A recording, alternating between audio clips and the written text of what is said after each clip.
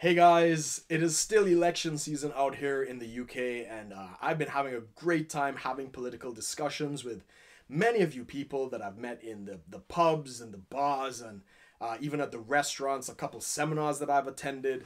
I've actually got to meet a couple of the local candidates. They've come to the house, where I'm staying, as well as they've met me in the office where I work. And, I've had a chance to really get to know a couple of them and share a couple ideas. Even with you guys, I've had some great emails as well as some chats, even some bizarre comments in some of my videos. And I really appreciate everybody's passion and their feedback and, really trying to make me as informed as possible. And I really appreciate all you guys doing that. Still undecided. I'm kind of looking over some stuff. Unfortunately, I have to say I've kind of ruled out the Labour Party at this point, simply on economic reasons that a lot of the policies that they're suggesting, as much as it may sound good, I don't actually think it would benefit the average working man out there in any real kind of capacity. But not to say that everything that the Labour Party is doing is, they do have some good points and they do seem to show a lot of compassion for people.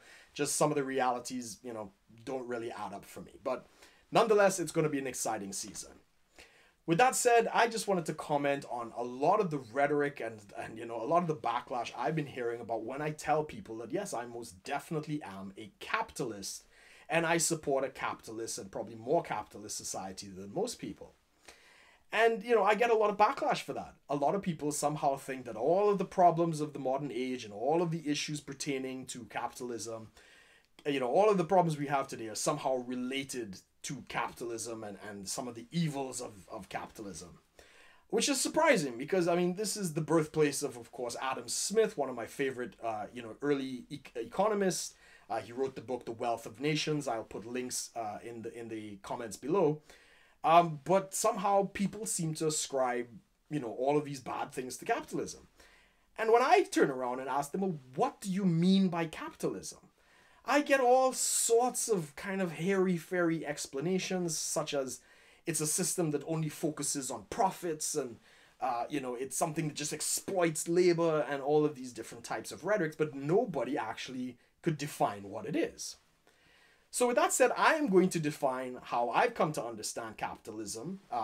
And anybody who knows me, I've been a capitalist since I've been maybe 19, 20 years old. From the time that I first read Rich Dad, Poor Dad by, Robert Kiyosaki. And he spoke about, how the economy works, how the rich get richer, how the poor get poorer, and how that whole system works. I by all means became a capitalist. And I would just like to explain what that means. So the first principle of what is capitalism is that it's a social and economic system based primarily on four tenets. The first is the idea of private property. You are entirely allowed to own your body, your home, land, property, the means of production. If you have a family, a factory, or a studio, or any of your ideas, you're allowed to own those through copyrights and patents, whether it's an invention, a book, a movie, or whatever the case might be. And you're allowed to exchange this property of yours with somebody else in exchange for money or some form of compensation. Which brings me to the second tenet of capitalism, which is voluntary exchange, or sometimes what's called the non-aggression principle. In other words, in a capitalist society, nobody is allowed to force you to buy anything against your will, and likewise, nobody can force you not to buy something against your will. So in a purely capitalist setup, all exchanges are completely voluntary. Another person has something that I want, and I have maybe money or even possibly an item of exchange, and we agree to terms, and thereby we make the exchange. Now that brings me to the third tenet, which is capitalism cannot survive without the rule of law.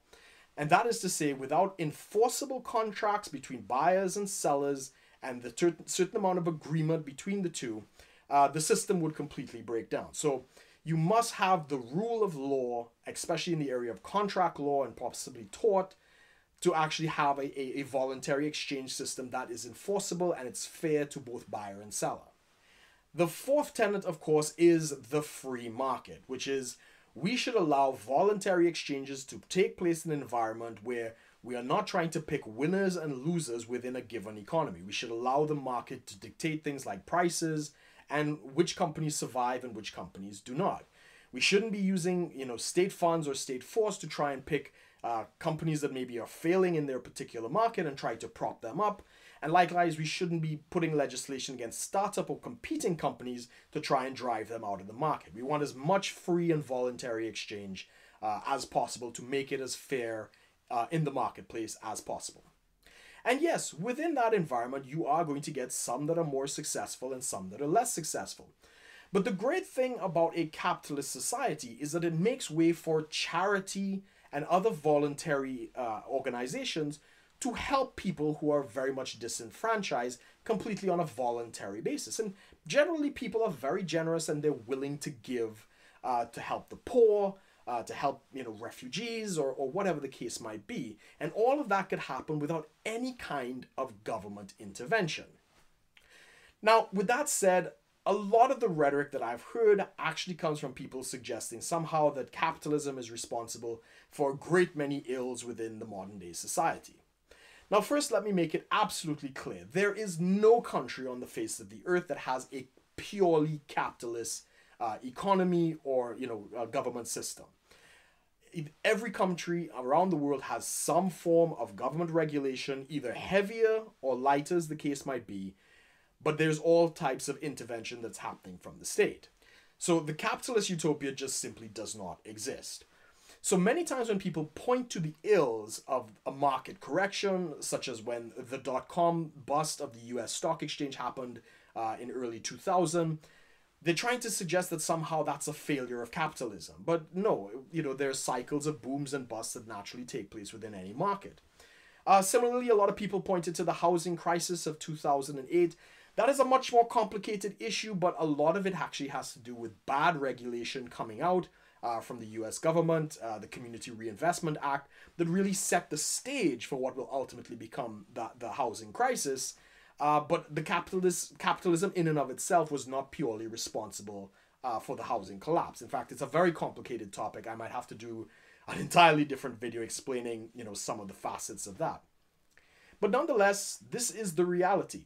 So when people tell me that they have an issue with capitalism, I simply put it forth to you. Which of these tenets do you have a problem with? Do you have an issue with private property? Do you not think people should own their ideas, their self, their house, their business, or whatever product they may produce? Do you believe that we should force people to buy or not buy particular products within a given market? Or do you think we should eradicate the rule of law? Should we go back to thug rule? Whoever has the most powerful force, we can force people into doing particular things. Or is it that we should not have the free market? Should we go back to price controls and go back to a time where the government dictates how much a person can make? So I would put it forward, like, which of these issues do you really have a problem with? And generally, for the most part, when you frame it like that, people may not actually have as many issues with capitalism as they may first perceive. Now, it doesn't mean the system is perfect, and I'm not trying to imply that. There definitely are areas where there can be concerns, potentially with monopolies or associations that may conspire against the public.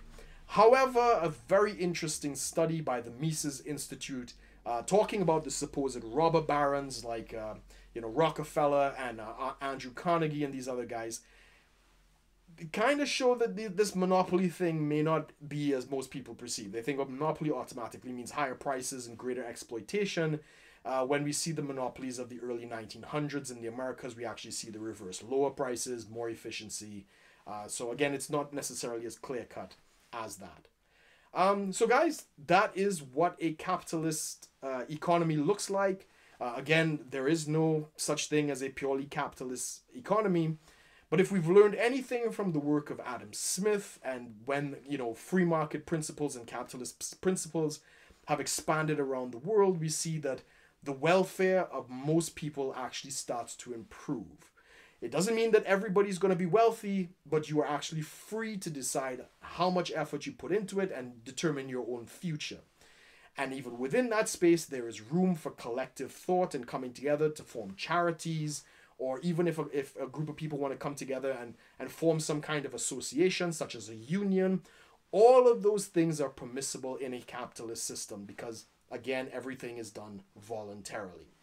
The only violation to this is, of course, state power intervention, which could come in and literally force people by threat of prison or by fines or taxation or whatever the case is. Many of the problems pertaining to the capitalist system has a lot more to do with state intervention than voluntary exchange between individuals. So guys, that's my video about capitalism. It is why I am a capitalist.